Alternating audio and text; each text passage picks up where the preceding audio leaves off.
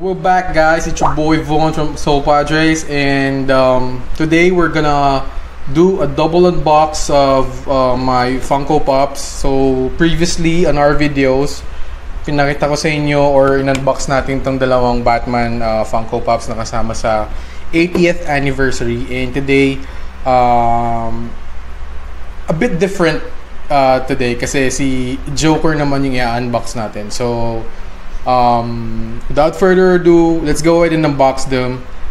Let's go. Alright guys, so here we go.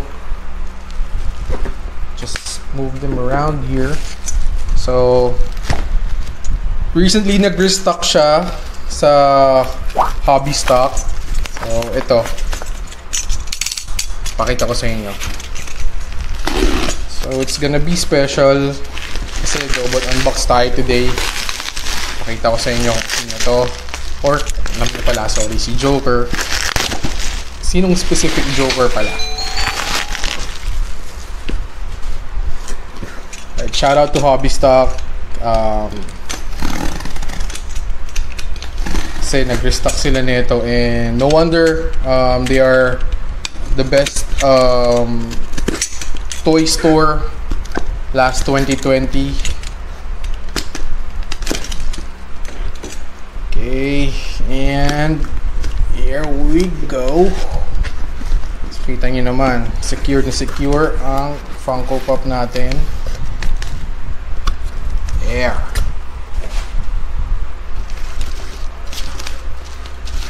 Ito natin ulit.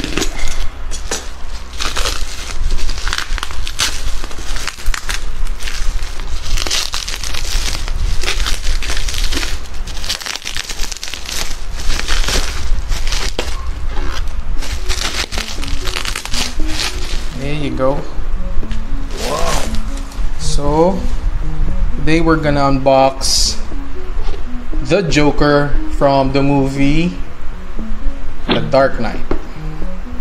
So fun fact, syempre kilala natin kung sino si the Joker sa Dark Knight. Siya si walang iba kundi si Heath Ledger. So RIP to one of the best Joker who ever did or ever portrayed this villain. And basically isa siya sa mga pinakamagagaling na nagportray ng Joker sa DC or sa Batman films. And syempre isa rin yon sa mga critically acclaimed na magagandang palabas ni Batman, which is The Dark Knight. Fun fact again, The Dark Knight was produced or was filmed by Christopher Nolan, who also was behind the films like The Dark Knight Rises, Tenet, and also, if I'm not mistaken, Dunkirk, and ano po ba yun? Inception. So, si Leonardo DiCaprio. Yeah.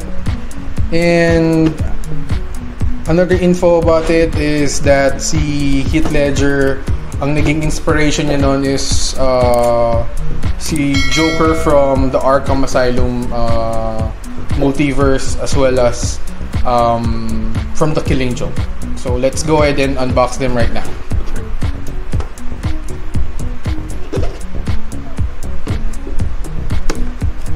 So medyo mahirap siyang i-unbox.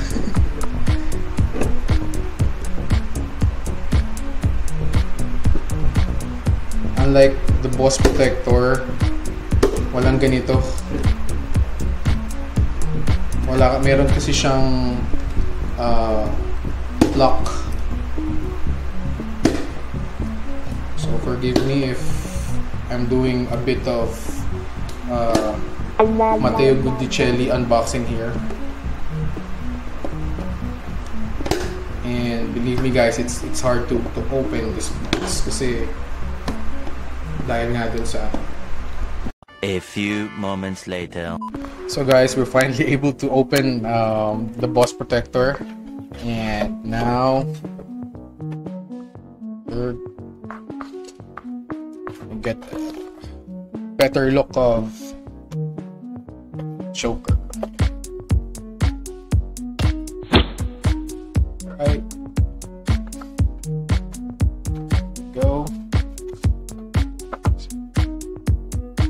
I'm not mistaken, this one's a reproduction. Kasi alam ko meron ng mga naunang release na ito.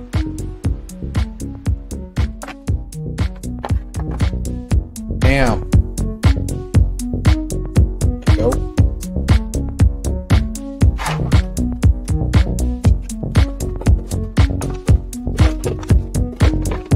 Right.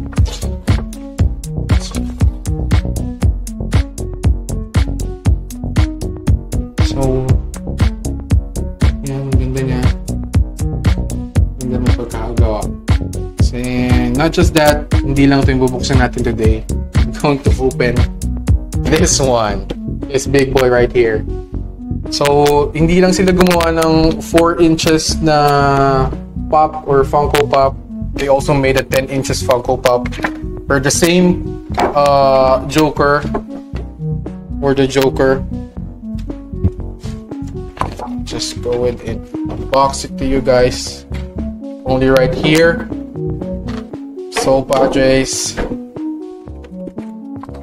Go. So again, shout out to my wife. This was her Christmas gift para sa akin. And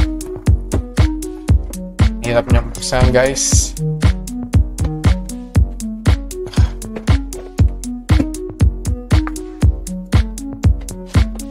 Sorry. That's what she said? Yun.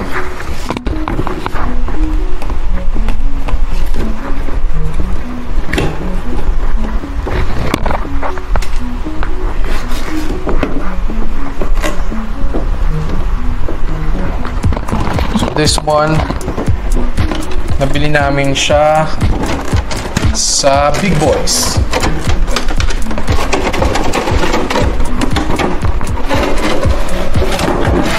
Medyo mabigat.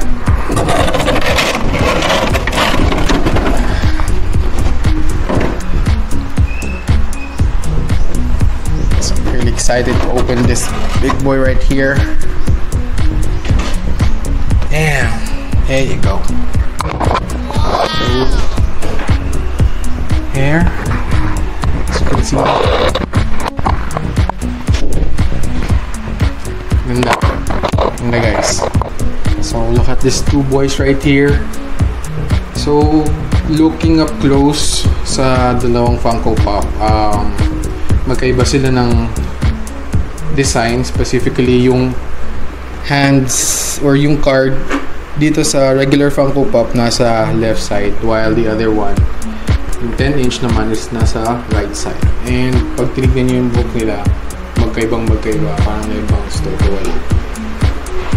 Yun. So again, we're gonna do separate para makita nyo ang closer look nitong dalawang to. Alright guys, thank you so much.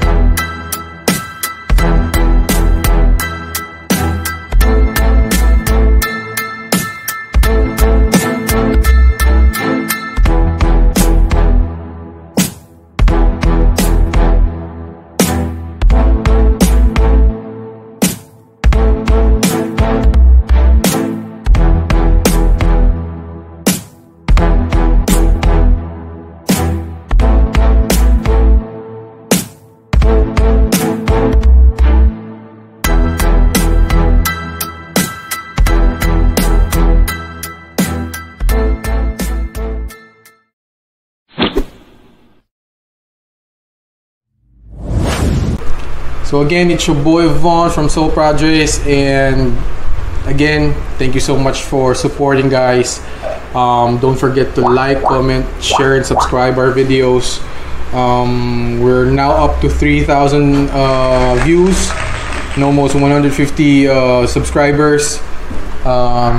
Say hi, Chempa. Hey, where are you going?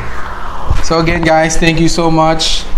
Again, it's your boy Vaughn. Peace.